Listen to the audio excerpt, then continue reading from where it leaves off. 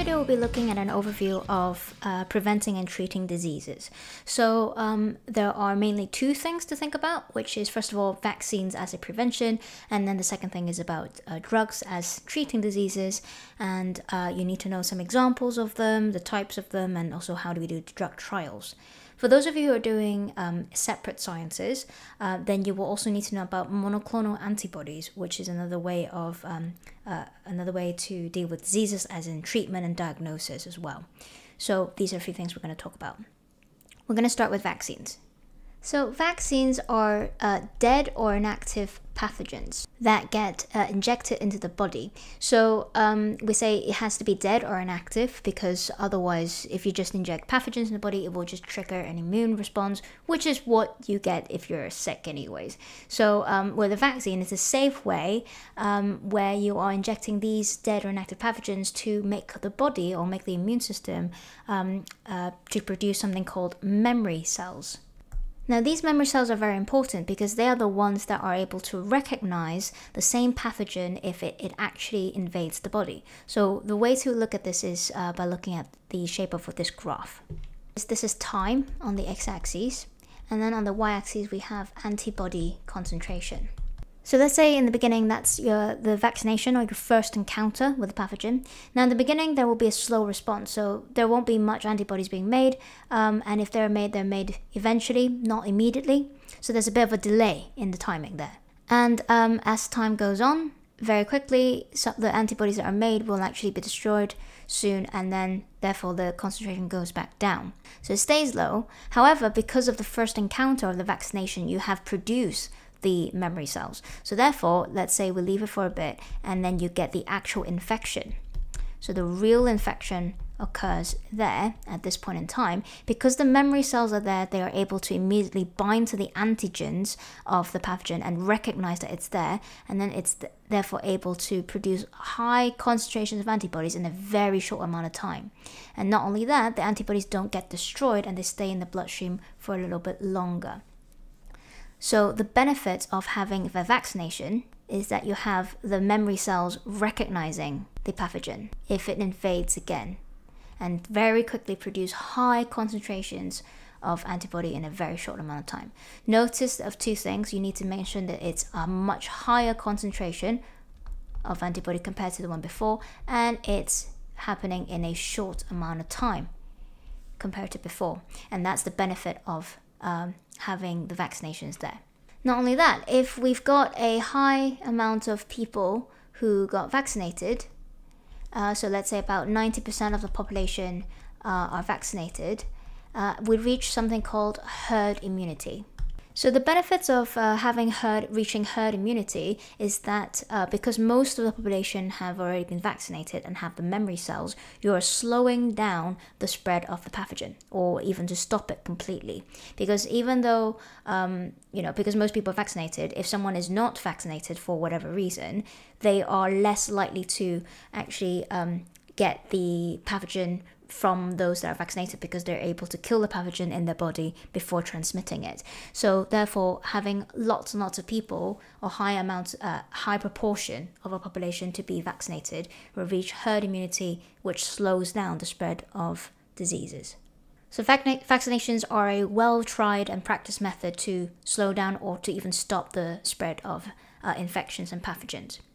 However, in the case of, let's say, vaccinations didn't work properly, or someone didn't get vaccinated, or someone gets ill anyways, then we need to use medicines or drugs to treat that disease.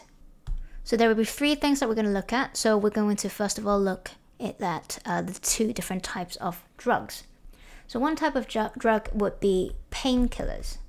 Now, painkillers, as the name implies, kill the pain, or we say it deals with the symptoms only. It only treats the symptoms for, let's say, headaches or fevers, etc., but it does not kill the pathogens. So it's really important to remember it only deals with the symptoms. Keyword here is only, so you have to say the word only. Another type of drug that we'll talk about is antibiotics. Now, in the case of antibiotics, it's a little bit different. They are actually drugs that are able to kill bacteria only. So if you've got a viral infection, or if you're dealing with fungi or protists, you cannot use antibiotics because antibiotics will target specific parts of the bacteria instead of anything else. So for example, they're able to break the cell wall of the bacteria. They're able to inhibit enzymes that work inside bacteria and stops them from reproducing. So it only works on bacteria and nothing else. So it's very important that when thinking of how to treat certain infections, we need to be careful in terms of what type of drug we use. And obviously, we might have heard of this, is any overuse of antibiotics or misuse of that could lead to resistance of the of antibiotics from the bacteria. So we use the word resistance when it is about bacteria or pathogens that are not being killed by the antibiotic or by the drug that we're using, whereas the word immunity is used for animals, plants that are not being infected. So we need to be careful in terms of the use of the words, and obviously be aware of how can we deal with the use of antibiotics. And you'll learn more about this as well in later on in the course. So these are two types of drugs. So next, we're going to look at 3 examples of medicines that you need to be aware of. You need to know what they are and also the origins of these drugs. So there are 3 drugs. The first one is digitalis. Now, digitalis is a medicine that is used to treat heart diseases, and it actually comes from a plant called foxgloves. Now, foxgloves can be quite common in the UK, and the idea is that people might know foxgloves are toxic, but again, it's about the dosage of it and how we use it that we can potentially turn it into something useful in this case, it would digitalis for heart conditions. Another one that you may have heard of before is aspirin. So aspirin is a painkiller that can be used to deal with the symptoms only, and it comes from willow tree bark. And the third one is a very famous medicine, which is penicillin. So penicillin is an antibiotic, and it was first discovered by Fleming, or Alexander Fleming, and it comes from a fungi. Key thing to be aware of in the case of penicillin is you may be asked to name the scientists who were involved in the discovery and development of penicillin. So make sure you know this one. So first of all is Fleming. So Alexander Fleming is the person who first discovered the penicillin itself, but he didn't manage to mass produce it or develop it. It was 2 other scientists called Florey and Chain. These 2 scientists are the ones who further did drug trials to develop the actual drug penicillin and then mass produced it working with Pfizer, which is the pharmaceutical company in time for the World Wars. So these are the 3 scientists that you need to be aware of when it comes to development and discovery of penicillin. So finally, we're going to look at drug trials. So any medicine that we are using nowadays, or vaccines that we're using nowadays, must go through a rigorous process of drug trials.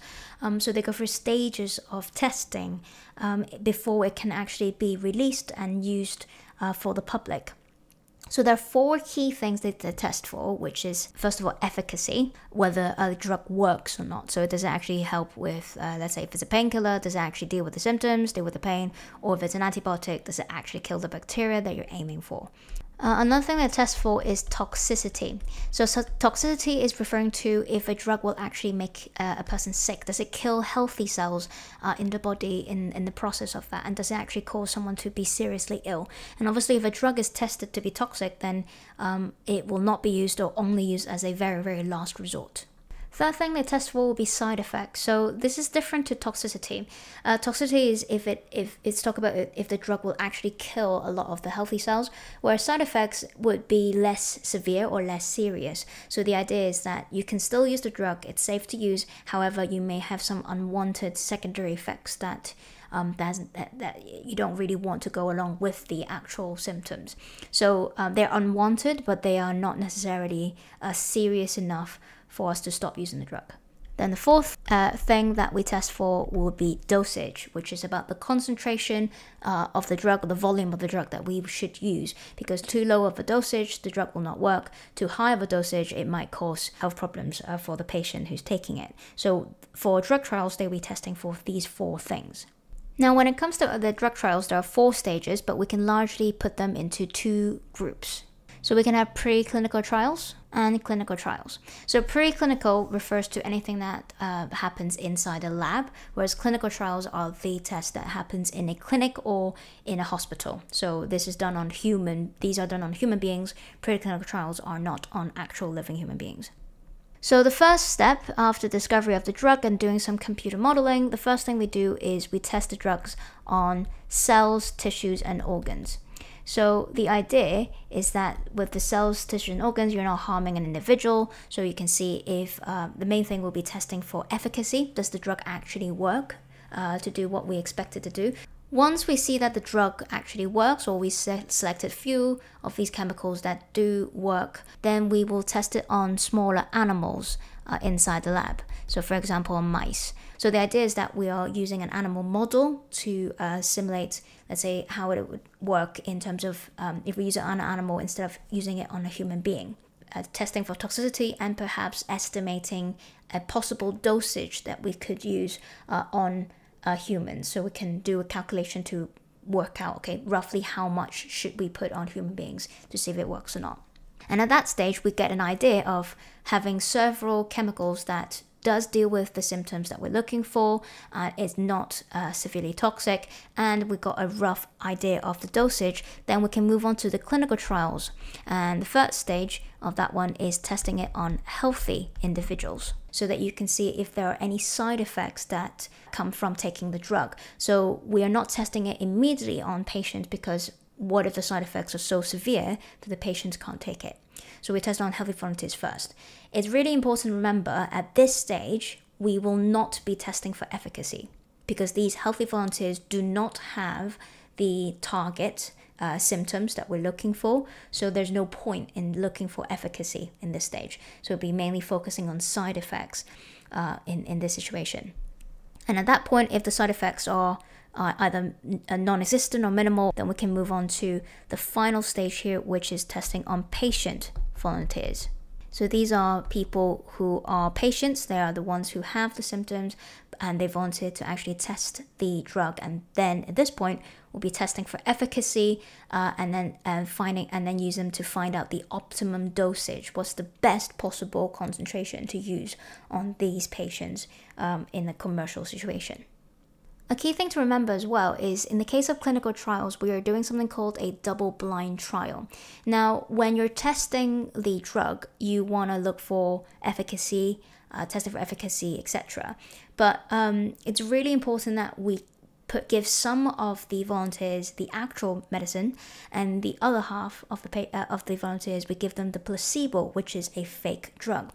Now, the placebo will look the same, taste the same, smell the same. So everything looks on the outside looks the same as the real drug. Sometimes the doctors and nurses or the researchers will be looking for evidence to prove that the drug is working or not. And so they'll be looking for things which is biased, and we don't want that in a fair trial. So in the case of clinical trials, we'll be doing a double-blind trial where the patients that are taking the drug and the doctors and nurses administrating the drug will not know who gets the placebo and who gets the real drug. They get given a drug and then they will do the measurements around it and take the data around it, but they will not know who got the real thing and who hasn't. So this is about ensuring there's fairness in the trial and to reduce the effects of bias from the researchers. Now, in the case of drug trials, it can be usually a 4 to even 6 marker question where they will ask you to design a drug trial to talk about the 4 stages of drug trials, as I've listed out here, and the purpose of each step. So the 4 things they're testing for, make sure you know which each stage is testing for what. And then they will ask you to also mention how do you make it a fair trial, how do you make a fair test? So then you need to mention the double-blind trial, the placebo, and other control variables that you need to keep the same. Things like the age, gender, health conditions, diet, etc. So it's about how do you make a fair test, which is your usual practical experimental skills. If you're doing the combined sciences, then what you need to know from this chapter is these things here. So we've got vaccines and talk about what are vaccines and what they do, and the importance of the memory cells recognizing the pathogen and producing high concentrations of antibodies in a very short amount of time. Whereas on the drugs, you need to know the 2 types of drugs and what they do, 3 examples of drugs and the origins, and also the 4 stages of drug trials and how to make sure it's a fair drug trial. Now, if you're studying separate sciences or would like to know more, then keep watching this video, and then we're going to look at monoclonal antibodies. So monoclonal antibodies are actually something that is very, very useful in our everyday life. And a lot of the times we might be using it without realizing it. So the word mono means one, clonal obviously means cloning. So these are antibodies that are made from one cloned cell. So we can use it in different things. So in terms of uses, one of the most common things that we use it for is pregnancy tests. Now in pregnancy tests, the idea is that we are releasing a hormone called HCG for pregnant women, and that is something that we can test using the pregnancy test here, and it's about using these monoclonal antibodies. We actually use the same concept, use the same method for the lateral flow test when during the COVID pandemic. We use pretty much the same principles as the pregnancy test, which is using monoclonal antibodies, except that the antibodies are designed to be recognizing the COVID coronavirus antigen instead of the HCG hormone in pregnant women.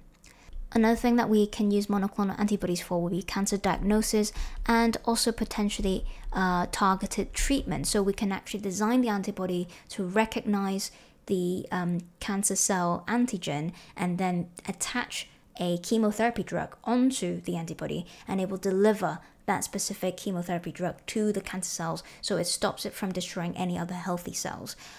So it's actually a very, very powerful thing that we can use this for. These antibodies can also be used in loads of different things like drug testing. So in the case of testing for in the Olympics or any major sporting competition, you might be testing for performance enhancing drugs. So you can use this in the blood test and the urine test. You can use these antibodies for testing for illegal drugs in forensics and police investigations. So the idea is that these antibodies are designed to recognize very specific chemicals or cells that we want them to recognize, instead of just any antibodies that our body has made to target pathogens. We can actually make them target specific chemicals. They like to ask you to explain how monoclonal antibodies are made. That is usually a 4 to 5 marker question.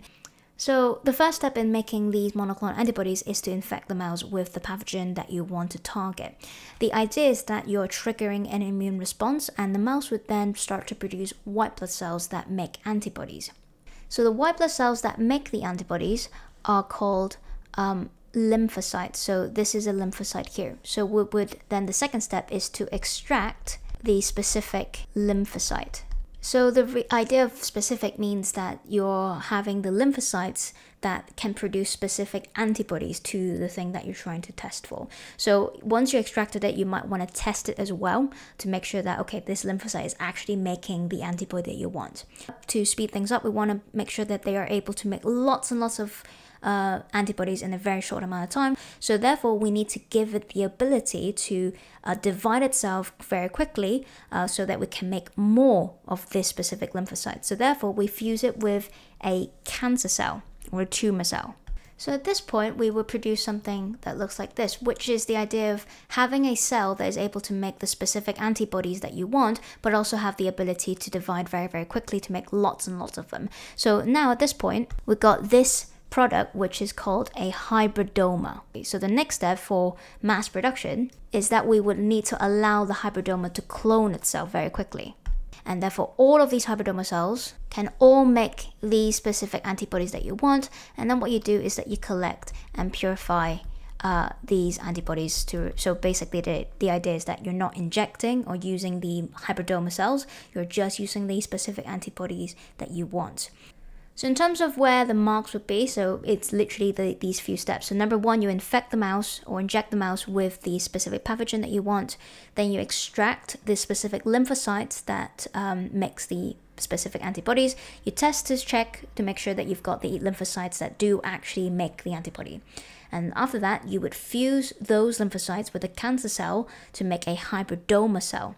And this hybridoma cell is then cloned. You incubate it and you clone it to make lots and lots of hybridoma cells, and then they all start producing the monoclonal antibodies and you collect and purify them so that they can be used. As I mentioned before, this will be a 4 to 5 marker question, which can be relatively easy to get once you make sure you know the different steps in between. So final thing is to look at how pregnancy tests work. So in a pregnant woman, they would produce a hormone called HCG, and this is released through urine, and we say test it in the morning when it's at its highest concentration. So you pee into the wick here, and then the urine will get soaked up and it will move up the pregnancy test, and it will go through 2 particular windows. We've got the test window here, and we've got the control window there. So there are a few components that you need to be aware of. First of all is inside the test strip here, you will have these free-floating monoclonal antibodies. So the monoclonal antibody is this Y-shaped thing over here. Now, some of them will be freely floating in the test, and these free-floating monoclonal antibodies will have a dye attached to it. Now, let's say in this case it's a red dye, which will only be activated if it binds to an HCG molecule and it's bound to a specific area. So if it's just there, it doesn't appear red at all. And on the other hand, we also got these monoclonal antibodies that are fixed onto the test strip. So they're there to recognize specifically HCG. So you can see a complementary shape here. So you've got the circular HCG, so you've got a circular complementary shape of the antibody there. Now in the test area, in the test window, you will get these chemicals attached. Now these chemicals are not necessarily hormones, but they have a very similar shape to HCG. So you can see it's also circled here. So they are there to mimic the presence of HCG, which means that these monoclonal antibodies should attach onto the test window here, whether the HCG is present or not. So the idea is to test to say if you should see a strip here to appear, because it's to say to show that the test is working properly. We do have monoclonal antibodies to test for the presence of HCG. So let's say a woman has peed on that and then it's moving up, and what happens would be, first of all, once it gets up to the C control window, these monoclonal antibodies will be able to bind to it like this. So imagine once it's attached to it, it will activate the dye, and because there's lots of it and they're very highly concentrated, you will find a line going across on the control window. That is to show that, yep, we've got monoclonal antibodies and it is working, it's mimicking as if there's HCG there, so therefore it forms a line there. Now, in the case of a woman is not pregnant, which means they do not have any HCG, because of the shape of the monoclonal antibodies, they are not going to be able to bind to it, so therefore there will be no pregnancy, it being shown there if there's no binding of the monoclonal antibodies and the HCG, because they're there to recognize it. However, in the case of actual pregnancy, that means HCG is present, this is what then happens. First of all, the monoclonal antibodies will then also be able to bind to the HCG there because it's complementary shape. And after that, the HCG on the other end will be able to bind to any particular monoclonal antibody as well on the test strip. So it will look something like this. Now, because it's able to have the other end binding to that, there will also be lots of monoclonal antibodies with the red dye concentrated onto this one here. So therefore, we would see another line forming across the test strip if the HCG is actually present in the urine. So you can see in the case of no binding, there's no HCG, the monoclonal antibody will not be able to bind to it, so we will not see this line appearing. However, if HCG is present, it will bind to these antibodies there, but then those antibodies, that HCG will also be bound to another monoclonal antibody with the dye forming another red line there. So that's why we say double lines mean positive tests. So this is how pregnancy test works, but imagine we are designing it, we're changing it, and instead of targeting HCG, we make another monoclonal antibody that targets coronavirus antigens, and the same thing happens. We will have a mimic up in the control panel, that something that has the similar shape to coronavirus antigen, and so therefore we can see the test is working, and then designing the antibodies to recognize specifically got a complementary shape to the antigens of a coronavirus, and the same thing happens. Double lines means positive test. So if you're doing separate content, that's what you need to know about monoclonal antibodies. I actually went into quite a lot of detail for this one, and really because the reason being is if this comes up in an exam, it's really easy to get marks, to get 4 to 5 marks if you know exactly how monoclonal antibodies are actually made, as long as you're using those keywords. The tricky thing is about pregnancy tests, so I would recommend doing a little bit more reading on this one to go into details of that in your own time. But that is the extra content for separate sciences in the case of preventing and treating diseases.